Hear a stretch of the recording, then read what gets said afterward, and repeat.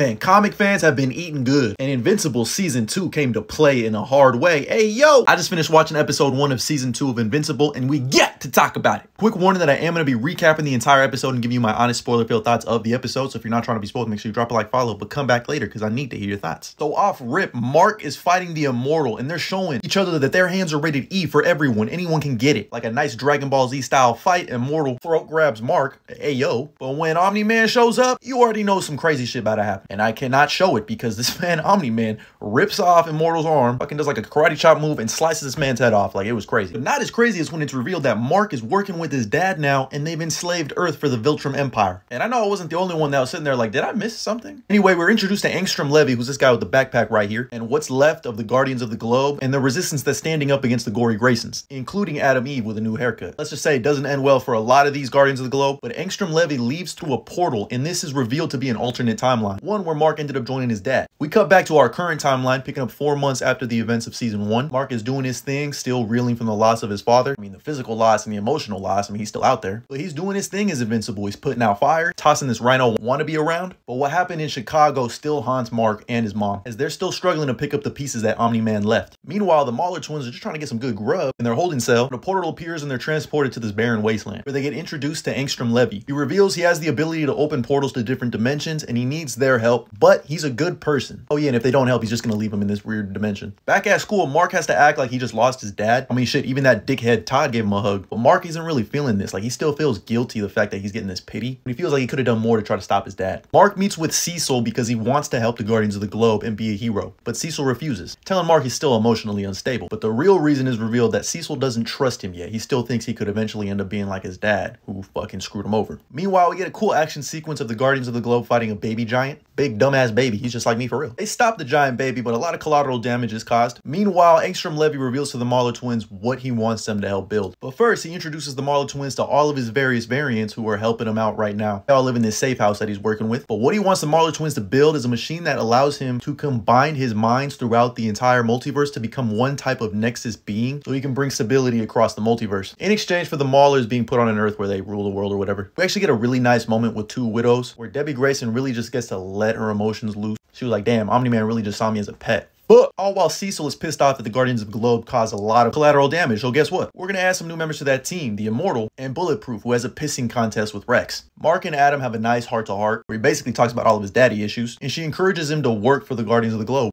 It's up to Cecil and says he wants to join the GDA, and it couldn't have come because Angstrom Levy and the twins finished building their machine, but not on Invincible's watch. Angstrom gets a bunch of Mauler twin variants to fight Mark, but this man is just toying with them. I'm talking, he's beating some ass. He's beating ass upside down. That's how hard he's beating ass. Mark at one point does get overwhelmed with the amount of variants that are beating the shit out of him, and Angstrom Levy's like, no, I'm not gonna build my empire on blood, so he starts to take his fucking helmet off, which is a big no-no, and boom goes the dynamite, or should I say the entire building they were just in, and everyone in it, except for Mark, who is... What do you mean we don't have the budget to do that? The Guardians of the Globe show up, but Mark still feels like he did in Chicago where he couldn't save anyone. He heads home where he gets some nice TLC from his mom and finds out that him and Amber are going to the same college. When he gets a visit from the Immortal who says he still doesn't trust him because his daddy was untrustworthable.